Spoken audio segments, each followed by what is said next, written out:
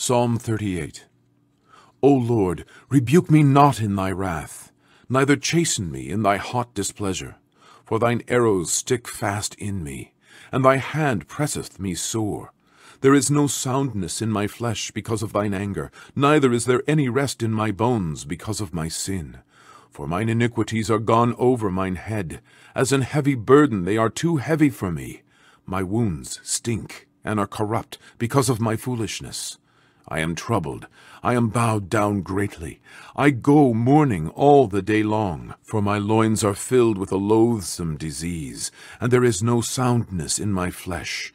I am feeble and sore broken. I have roared by reason of the disquietness of my heart. Lord, all my desire is before thee, and my groaning is not hid from thee. My heart panteth, my strength faileth me.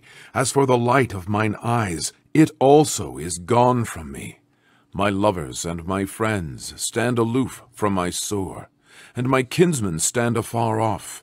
They also that seek after my life lay snares for me, and they that seek my hurt speak mischievous things, and imagine deceits all the day long. But I, as a deaf man, heard not, and I was as a dumb man that openeth not his mouth.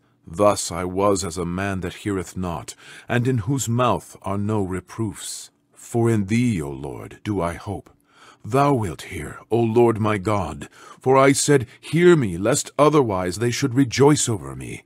When my foot slippeth, they magnify themselves against me. For I am ready to halt, and my sorrow is continually before me. For I will declare mine iniquity, I will be sorry for my sin. But mine enemies are lively, and they are strong, and they that hate me wrongfully are multiplied. They also that render evil for good are mine adversaries, because I follow the thing that good is. Forsake me not, O Lord. O my God, be not far from me. Make haste to help me, O Lord, my salvation.